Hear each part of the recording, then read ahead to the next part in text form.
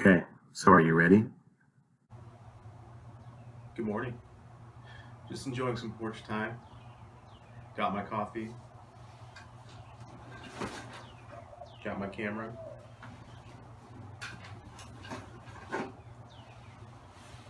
Got the serenades of the birds, the blue jays, the white-winged doves, the lawnmowers, all that. But I'm back because we have some unfinished business from last time. And so we'll kind of get to it.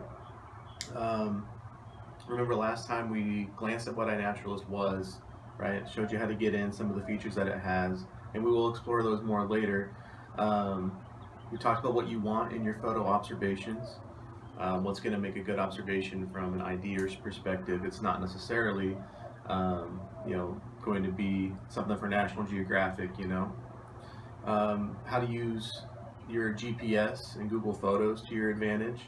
There are other ways of doing locations and other ways of getting photos onto iNaturalist, but those happen to be the ones that work best for me. And for me, that's how I tend to, if I take a picture with my phone,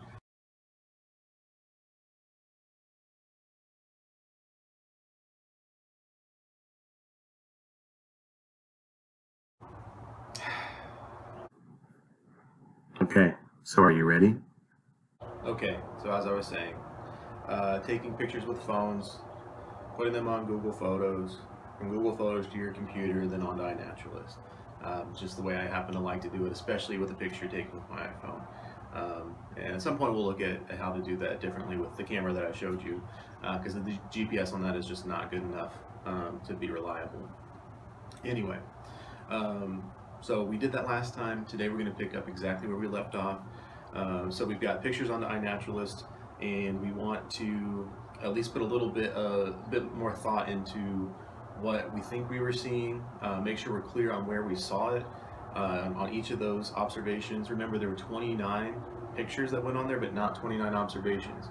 And so we're going to have to consolidate a little bit, get any bad pictures out, get the best pictures put forward. And so I'll show you how to batch those, how to kind of approach identifying them. You don't have to know them down to species. In most cases, I'm looking still at a whole new state of species. And a lot of times I'll get into looking at plants that I'm seeing for the first time, especially moths that I'm seeing for the first time. I can kind of show you that process sometime. And so yeah, I'd be making wild guesses. There is a feature recognition technology, I refer to it lovingly as the robot, that is going to make suggestions for you. And so I'll kind of show you how to use those. Take those with a grain of salt, think critically, make your best guess, and if you need to, kind of dial back the specificity of your guess when you're trying to get that ready for somebody else to come along and double check for you. So we'll do that today. We will look at the mapping. I'll kind of give you a sense of what you would do if you didn't have GPS enabled for your phone or for your pictures from your camera. How you go about identifying where your observation took place, and we'll have an example even where one of the pictures from my phone was a little bit askew. It didn't actually show up accurately with the GPS, and so I'll show you how to correct that. As advertised, we're going to batch some photos, assign some locations, really correct a location, and identify observations. And that's going to be some combination of what we bring to the table versus what the robot suggests to us. However, if you just jumped on to this slow-moving train and need to see how we got here, you can always go back, walk it back one video, have a look at the iNaturalist desktop interface, what it is to make a good photo and get it onto iNaturalist. That's what we looked at last time. We'll be here when you get back. Okay, so I've set a scene in a lot of detail. It's my best Raymond Chandler impression. Hopefully it brings the rest of this together, and it'll run pretty quick. But shout out Raymond Chandler. Anyway, so we've got 29 pictures here, and so far iNaturalist is not making any distinction. It's basically saying each picture is an observation. So we're going to need to correct that. I didn't take pictures of 29 different species by any means. It's going to be cut by half or a third. Now, as I'm looking along here, I can kind of see they're batched together at least. They're in chronological order. So you know, I've got some sort of like blue star grass, or blue eye grass rather. I've got a vervain here. Let's see. I've got some pink lady, evening primrose. Okay, so I kind of know how these are going to batch together, but if there's any doubt you noticed, I can click on it, look closer. Get this out of my way. So I'll start batching. What I tend to do is I take what I think is probably the best, most diagnostic picture and leave it on top. How that ends up working then is I'm going to click on the sort of secondary one. Click on this box rather than this picture, just because it'll end up being a little bit clunky if you don't. Clicking on this box, I'm going to drag it over. This is my secondary picture. I'm dragging to go behind the one that I want to sort of be front facing. Okay? So it looks like it disappeared, but really it's the second one behind this better picture. I think this is probably the better picture here. This is a little bit blurry, but the point was, so the blooms are blurry, but I can see the leaves here of this vervain. So I'm going to move this over behind here. Let's see, with these evening primrose, I've got one picture that's sort of the full context, one that's better for the flowers, and one that's better for the leaves. And let's see, actually I noticed here, there's a little spider here. This is some sort of crab spider. So I might kind of indulge myself. Let me look and see. So this picture had it, this one did not. Hello. I'm going to go ahead and pull over a second copy of this picture. There it is down here. And I'm going to focus on the spider for that one too. So you kind of get a twofer on the same picture sometimes, especially when there are insects that are on the blooms. All right, so any one of these pictures I guess would work. I'll use the full context one as the lead picture and put these on as support. The whole point is sometimes people will be able to identify it from one picture, other times they need a second look. You try to anticipate what they would ask for, right, and what you think is going to be distinguishing about the plant. And so flowers, leaves, those obviously just kind of look and see what drew your attention to the plant. And usually that's a pretty good hint of what you're going to need. All right, so let's see. There's some blue bonnets there, so I combine those two pictures. Some sort of green thread or coreopsis. I don't know either of these pictures is very good. These are pretty hard to get. You can see how fine the leaves are on these. Either one's very good, but I think they'll end up being diagnostic. I'm just going to put them together, not dwell too much on it. Here's a plant that I should know, but I don't. All right, and so again, I took 3 pictures. Try to get something with full context, one that's focused on the leaves, one that's focused on the flower, which may not be completely open and bloom, but still just doing the best I can to kind of give information there, because I don't know what it is. I'm going to need some help. There's an Indian blanket here that I'll put together. There's this mock vervain here. This is what I showed you in the introduction. We'll put those together. A Mexican hat or upright prairie coneflower. We'll put those together. That's not going to be a hard one to get identified. Then there's some sort of, I don't know, brome, some sort of grass. I would guess maybe a brome. And so grasses are hard to do as well. You'll see my hands are always going to be in a grass picture because of crap like this. Right? You can't see anything that's going on there. So you'll notice I took that picture and I took the same one again in proper focus. So I'm dropping the one, hitting X to remove the one that's not any good, and otherwise putting these together. And so y'all need some help with that. I don't know, this is some sort of, I don't know if it's research or something similar, but I got the general shape of the tree. It was right by a creek bed. I've got the flower, I've got the leaves. I tried to make it a point without hurting myself to point out there are these tiny little pricks on it. Alright, so this is most iconic to me, I guess, of all the pictures. We'll do that. And then all I've got left are these insects. And so you'll notice as we go along, there's going to be some sort of best guess made for each one of these. This one might be kind of tricky, right, because it's the robot pretty much that identifies it's going to notice the picture of the plant and focus on that. Probably won't pick up on the spider. And so I might make a note there and I'll have to overwrite it. But anyway, found this butterfly on the sidewalk on the way home. I don't know if it's like a dog face or a sulfur or something. I don't know exactly. I don't need to know exactly. I'll get it down to the best I can. If I have to, I'll just say it's a butterfly and just let it be. And then hopefully somebody will come along and help me out. Okay, so I've got these all grouped together. Again, notice, so we'll need the species, the date, and the location. Date and location have been done for me. That's not always the case, right? So pay attention to that. It'll catch you when you hit this and say, hey, you've got blanks here. You should address those. But fortunately, we won't have that problem just for the species. But say, for instance, that we didn't have the location on for us. Then when I click on this, right, so this is the walk around the neighborhood. You can kind of see the path, right? So we made this loop. Now, let's see. So say, which one did I put? How about this? Okay, so here we've got a blue bonnet. Say I didn't know where it was, and this was one that actually was a little bit thrown off. Right, so I mentioned, hey, you can see my path. Well, this one is thrown off kilter, and you see how big this area is. So this is the precision of its guess. Right, so it's not very precise on where my location was. It actually is pretty accurate, but it's not precise. And so we rounded this corner here.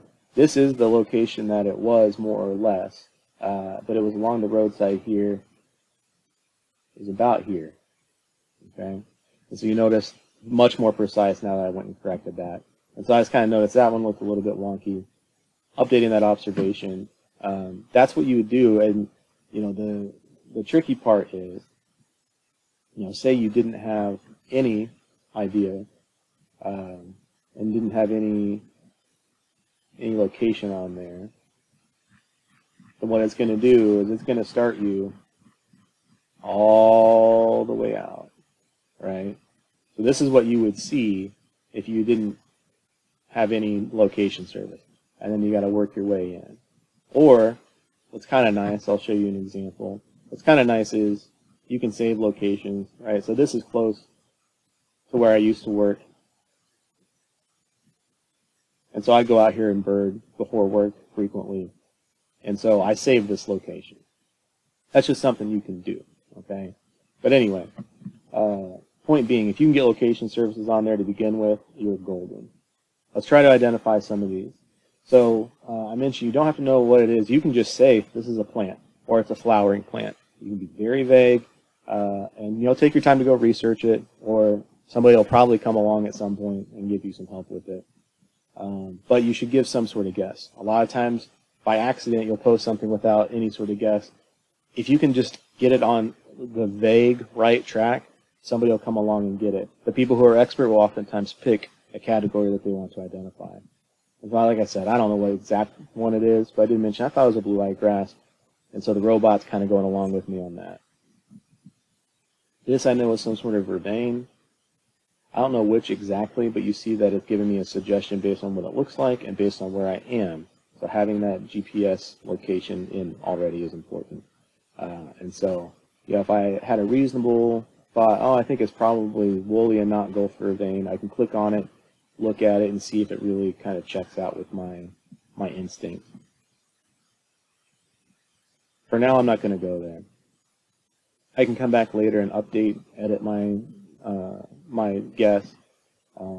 I can change my mind based on what other people say, and so I'm not going to get hung up on it. I think this will come up as a pink lady, right, which is a species of evening primrose. I'll take that. Texas bluebonnet. But you see that it makes other suggestions as well based on where you are and based on how it looks. And if I think it's a Texas bluebonnet, but if I'm really kind of anxious about making that call, then I can just call it a lupine, right? So lupinus is going to be the genus for that. So I can, take sort of a broad brush stroke there if I want to, but I know what it is. All right, some sort of Coreopsis, I think, or green thread rather. Right, I did say that earlier. I believe that's the one it is. But you know what? I don't know. I'm not sure whether it's green thread or slender green thread. Maybe I can figure that out if I dig a little bit. I encourage you to do so, but for the sake of time, we'll take the general approach. This one I didn't know. Probably should. Stork's bill. That's the guess. Okay, and so I'm going to take the genus on this. Right, there are a few different ones, and so I'm not sure which one it is exactly. You see erodium shows up a lot. I'll take the genus for this for now. But if I really wasn't sure, I could back out of that, and you know what, I'll show you, I could override. I'm like, I really don't think so. I just know it's a plant, and I'll click plant, right? I do that with insects a lot, right? So there are lots of, a lot of times it wants to tell me that what I'm looking at is a beetle. I know it's not. Well, what am I going to do? I don't have to just follow its lead. You know, I can override it to some extent. Indian blanket. Right, so blanket flowers would be sort of the general idea. You see there are a number of different ones, but I know it's Indian blanket. So my mock vervain again. So I'm pretty sure what it is, but you know what? It's got the same sort of flower head as a moss verbena or a rose vervain, which are seen nearby. Maybe I'll take the lighter approach on that one. The main thing is I don't want to create a situation where somebody who is as unfamiliar as I am comes along and agrees with me, and then we've put something in the wrong category. This is a type of coneflower, but I know it to be an upright prairie coneflower, also known as Mexican hat. This, I said, I don't know, a brome. Right, okay, so it's probably one of these bromes. And so I don't know precisely. I'm going to say that. Otherwise, very often I would just do grasses, Poaceae. So if I didn't have even that hunch, Poaceae. Like I said, though, I think it's a brome.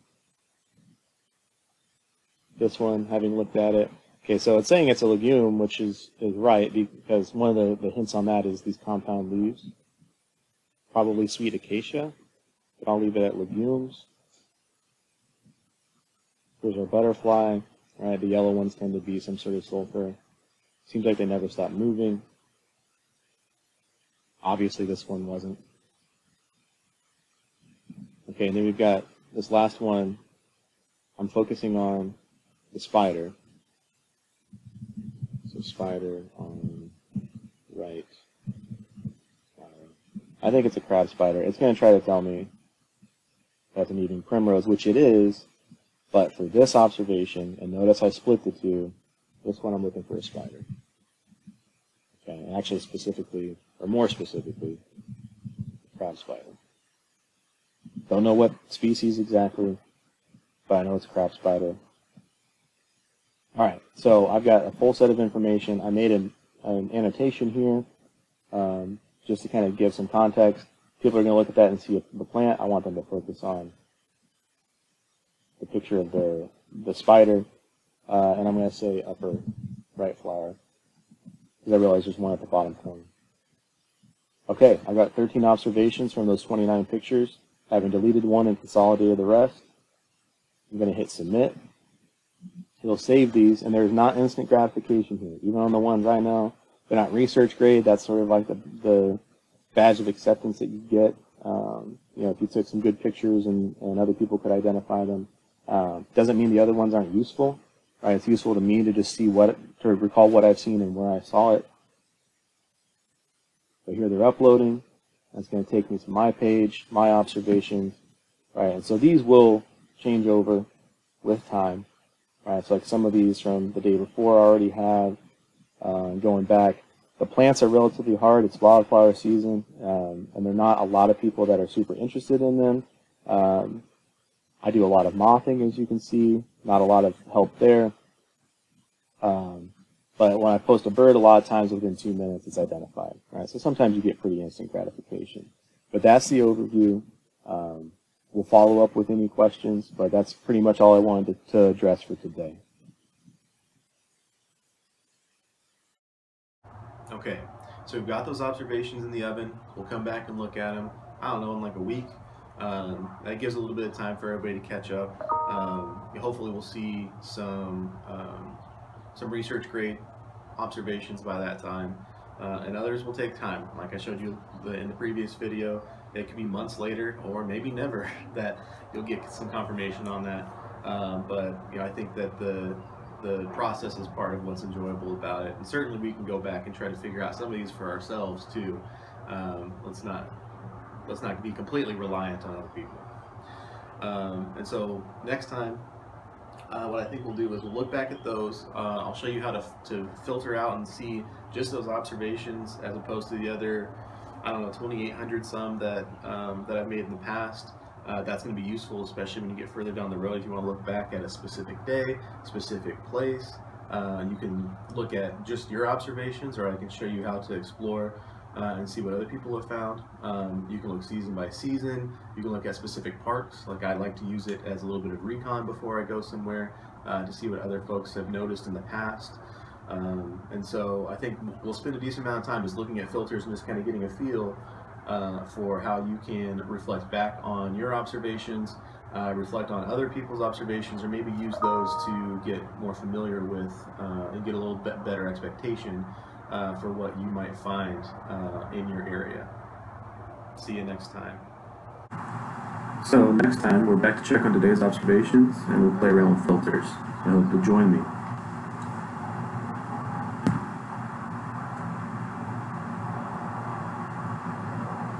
Thanks for your attention. Be sure to like or share or subscribe or comment, please, or yeah, don't. And we'll see how far I'll go for my own amusement. So long.